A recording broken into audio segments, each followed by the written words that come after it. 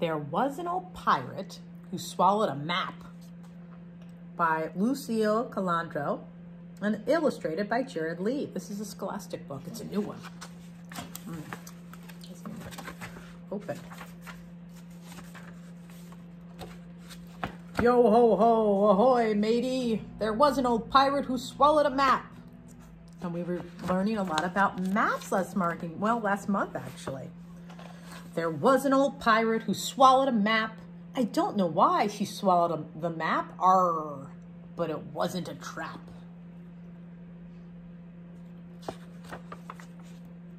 How do we choose which way to go? Read the map and then we'll know.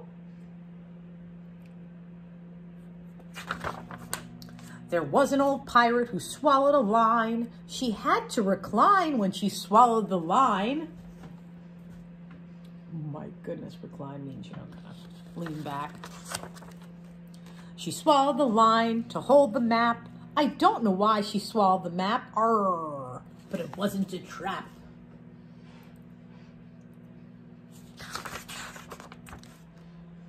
Tie the line to the hoist, the sail. The wind will steer us toward our trail. Excuse me, I was trying to use a pirate voice. Got a little stuck. Not a real pirate, it's just acting like one. There was an old pirate who swallowed a sword. No one was bored when she swallowed her sword. That looks dangerous. She's a pirate. She swallowed the sword to cut the line. She swallowed the line to hold the map. I don't know why she swallowed the map. Arr, but it wasn't a trap. Or was it? This is such an exciting quest. But how do we know which way is the best? Use the compass. North, south, east, west. Never eat soggy waffles. North, east, south, west. But they went north, south, east, west. There was an old pirate who swallowed a spyglass.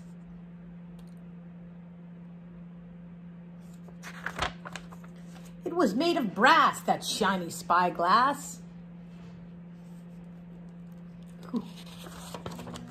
She swallowed the spyglass to find the sword. She swallowed the sword to cut the line. She swallowed the line to hold the map. I don't know why she swallowed the map. Arr, but it wasn't a trap. Let's look into the spyglass to check out the rear. It makes faraway things look like they're near.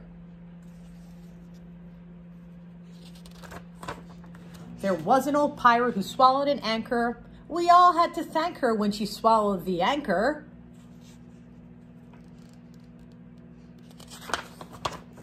She swallowed the anchor to sink the spyglass. She swallowed the spyglass to find the sword. She swallowed the sword to cut the line. She swallowed the line to hold the map. I don't know why she swallowed the map. Arr, but it wasn't a trap.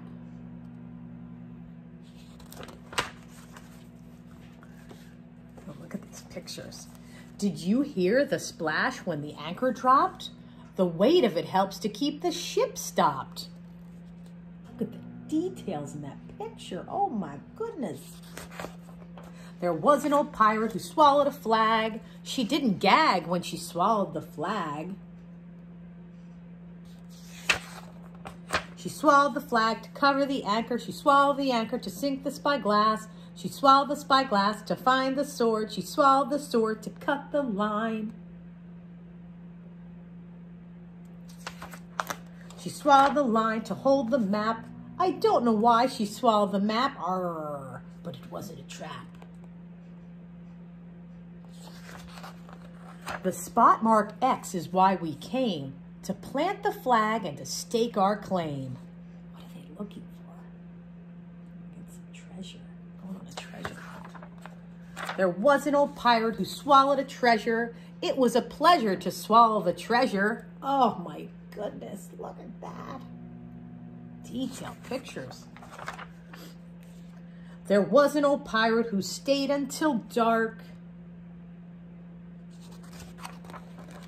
On the pirate ship, rode at the amusement park. Oh, wow. I can't wait till we else we learn. Before we go on our next trip, let's learn more about life on a ship.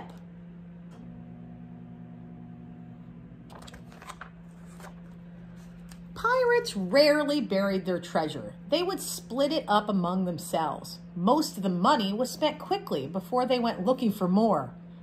But books and movies still often show pirate treasure maps with riddles and an X marks the spots. That's not really how real pirates used to do it, I guess. The spyglass was first invented in the early 1600s.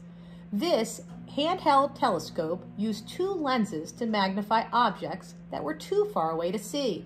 Pirates used spyglasses to spot land, seabirds, and other ships. Now we use powerful telescopes to see into space. Wow. The rigging of a ship includes the sails, the mast, and the other ropes that help the ship move. When a rope is being used aboard a ship, it is called a line. Sailors and pirates would sometimes climb the ship's lines to reach the sails. Couldn't be scared of heights then. Anchor. An anchor is a very heavy weight that drags in the sand to keep a ship from moving. The weight is often connected to the ship with an iron chain. Sailors originally used rocks to anchor their ships. Pirates would anchor their ships to climb aboard an enemy vessel. Ooh. Ships hung different colored flags. That meant different things. A red flag symbolized a battle. A black flag meant death. Ooh, sad. The most famous pirate flag is called the Jolly Roger. It shows a skull and crossbones, and that's often what we think about when we think about pirate ships. Think about that flag. Pirates often used a short, thick weapon called a cutlass. I think that's how you pronounce it. This sword had a slightly curved blade and often had a wide hilt to protect the owner's hand. A cutlass was, I think that's how you say it, cutlass, was strong enough to cut through heavy rigging on the ship, but short so that pirates could fight in small spaces. Interesting. That's how it looked. Search and find. Oh, life as a sailor is full of adventures. Oh, they're asking you to go back in the story and to find these different things. The rope ladder, the goblet. Oh, interesting. I always like those to find the pictures. Thank you so much for enjoying a good story. Happy reading.